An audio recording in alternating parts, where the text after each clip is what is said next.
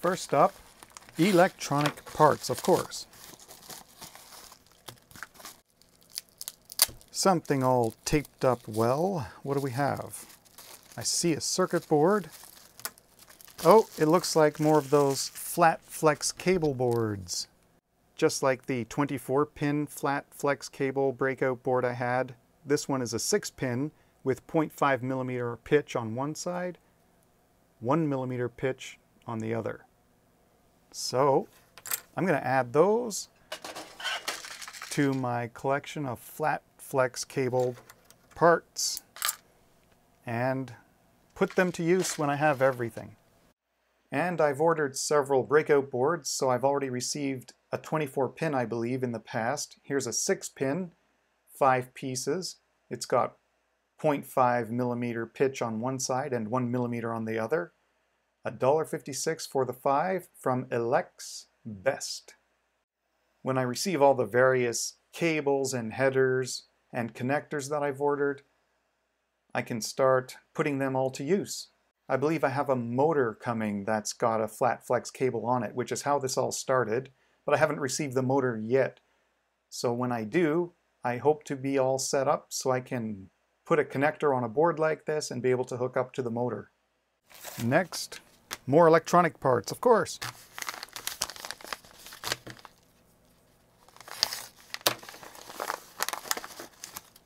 Oh, flat flex cables, finally.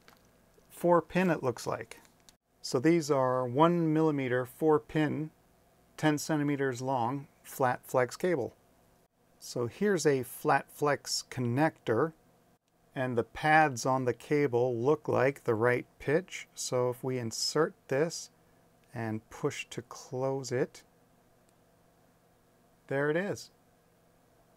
Now I would just need to put this on a breakout board, which I don't have 4 pins right now, but on this 6-pin as an example, we would just put this on here and use the 0.1-inch headers and have a way to use flat flex cable. So once I get all the parts, I'll be able to start doing projects with this. In the meantime, into the bin it goes. So I finally started receiving flat flex cable. I ordered 1mm pitch, 4-pin, 10 centimeters long, 10 pieces for $1.90 from I Chose, I Love. Well, what more can you say? Electronic parts. What kind of parts? Well, that was no good. Well, I shredded this one. What do we have? Little breadboards, it looks like. Yes. Oh, breadboards and, oh, a breadboard Arduino prototyping board shield.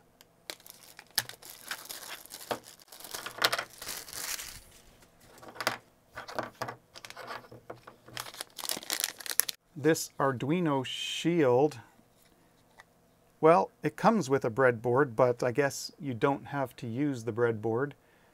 But you can do prototyping if you want to do some Arduino projects that you're going to be playing around a lot with, and you want a little local breadboard.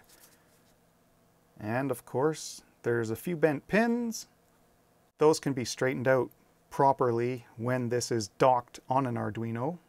This board has a few LEDs and push buttons, including a reset, and it provides top-side connections for all the I/O headers.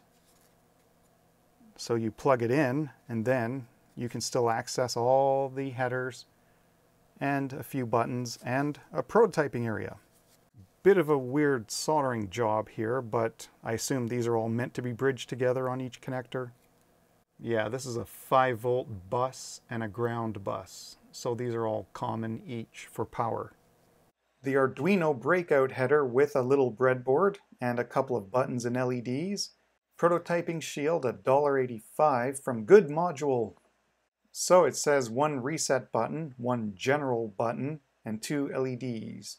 I'll have to look more into this, maybe see if there's more documentation on this. I'm sure it's a generic board that a lot of people sell, and it's just another way to work on Arduino projects aside from having a bunch of DuPont cables going from Arduino over to a breadboard. If I just need a couple of tie points, I can use something like this. The set of colorful little breadboards, 170 tie points, 6 in a set of different colors, $1.95 from CN 2015 Ming Q. Not much to say, just your standard breadboards, and they do seem to allow me to hook up, so I think I just had a bad purchase that one time where I bought the bigger breadboard and I could not plug anything into it. I know other people have had issues like this as well, so that's why I'm so interested in seeing where can I buy this stuff and count on it, at least so far. Maybe I can still run into a problem getting a bad batch from a supplier who gave me good stuff at one point. It may just be random luck. So, the LED test. So, no problems with this breadboard inserting an LED. Every time I buy a breadboard, whether it's in a store or an otherwise reputable online place, like DigiKey even, I'm just going to be doing this test. You know, if one works, they should all work from the same batch, from the same supplier. No problem.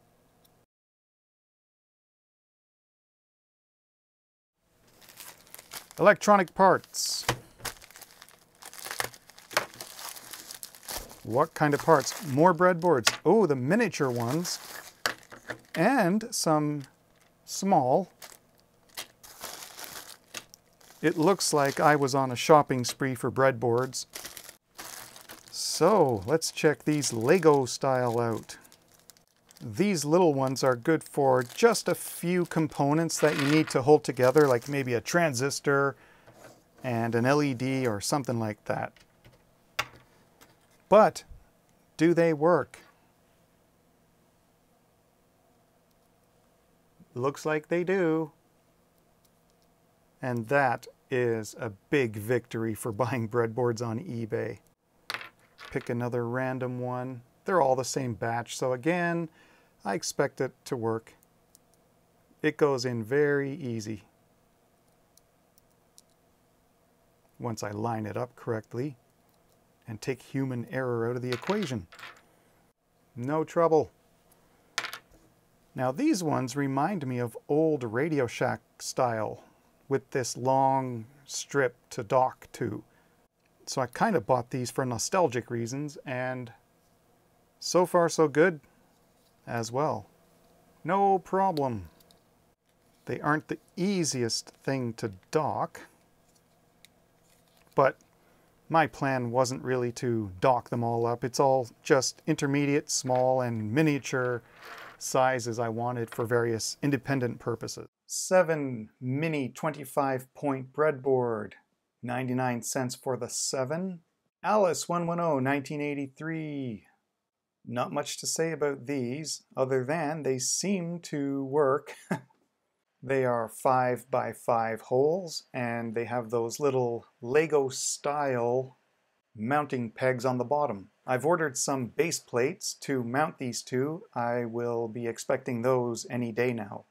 Also, from Alice 110, 1983, I've got 2 of these 270 tie point breadboards. Each one was $2.09. And I thought it was interesting, these edge pieces that are used to mount them to each other if you want to do that. It's like the Radio Shack breadboards I had in the 80s, and I thought for a couple of dollars, why not buy some of these? And finally, some electronic parts.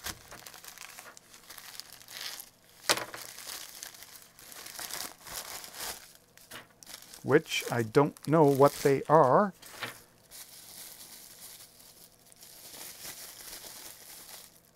Oh, is this a kit?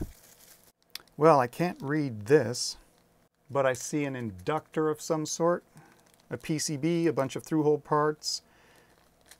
Oh, I see FM. Is this an FM transmitter? It's got a couple of tuning parts. Is that a potentiometer and possibly a tuning capacitor?